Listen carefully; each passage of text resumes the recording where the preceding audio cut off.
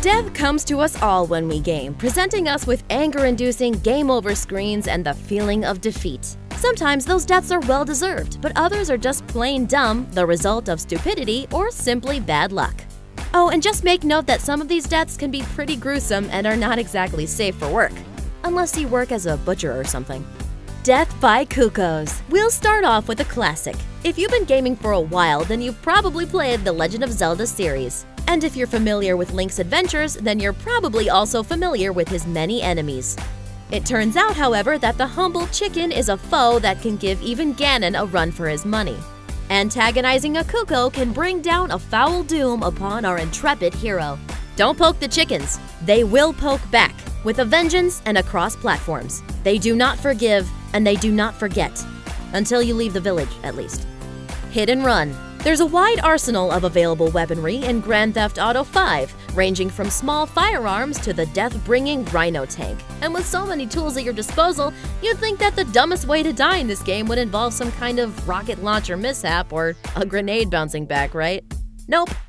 Just like real life, it turns out that all you need to suffer a meaningless death is to be on the street at the wrong place and time, because non-player characters have no problem committing a remorseless hit and run. This is why we look both ways before crossing the street, to kill a guy with an Uzi. Water Slide of Death. The 2013 reboot of Tomb Raider introduced us to a young Lara Croft, who was only just becoming the hardy adventurer we know today. Lara suffers many hardships and fights against enemies on Yamatai Island, but no amount of shimmying and shooting can save her from the treacherous terrain. Every now and then, there's a section of the game that has Croft tumbling down a steep hill or being washed downstream in violent rapids. If you aren't careful and fail to steer her towards safety, Lara will meet an extraordinarily grim end. Look away now, kids. Maybe just stick to tombs next time. Overcooked grenades. Anyone who's played a first-person shooter within the last few years should be familiar with the concept of cooking a grenade. This involves holding an unpinned grenade in your hand for a bit before chucking it at your enemy so that it explodes on impact instead of bouncing around on the ground. Sometimes, though, players forget the whole throw it at the enemy part. Once you've overcooked a grenade, chances are that you're the one who's going to be well done.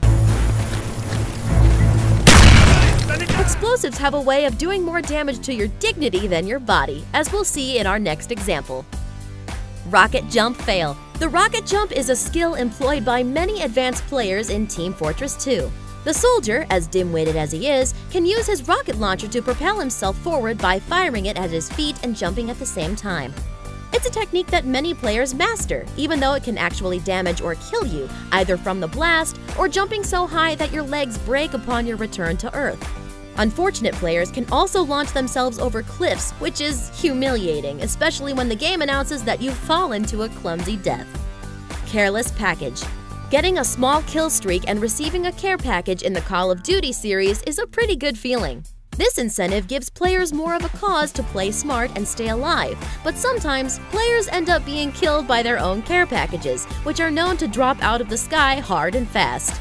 There are few things more embarrassing than being killed by your own reward, except for the instant replay you're treated to moments later. Firewalk.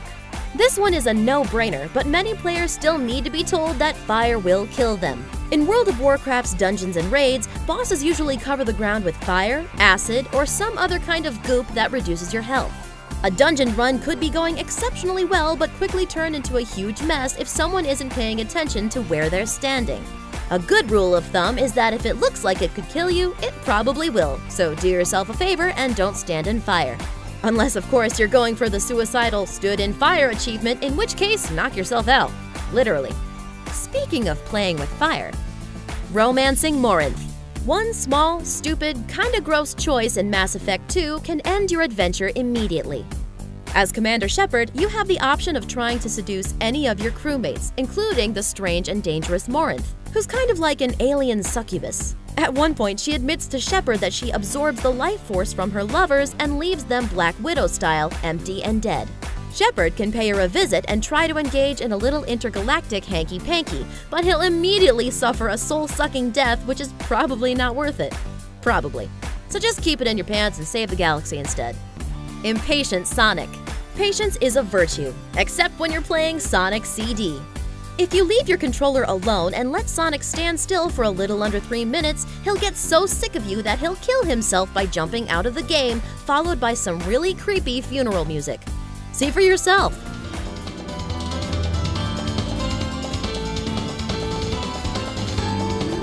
I'm out of here.